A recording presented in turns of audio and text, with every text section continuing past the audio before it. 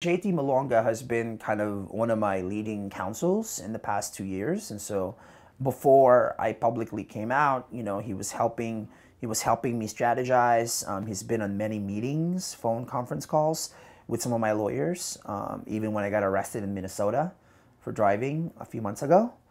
But all I know is that having JT Malonga kind of in my speed dial, I can text with him, I can call him anytime I want.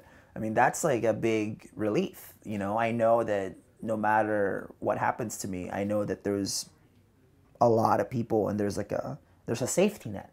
And he's definitely a key part of that safety net. And FALDEF is a big part of that safety net. I think we as Filipinos need to come up with a better term than TNTs. I think the era of tago ng tago and hiding is over.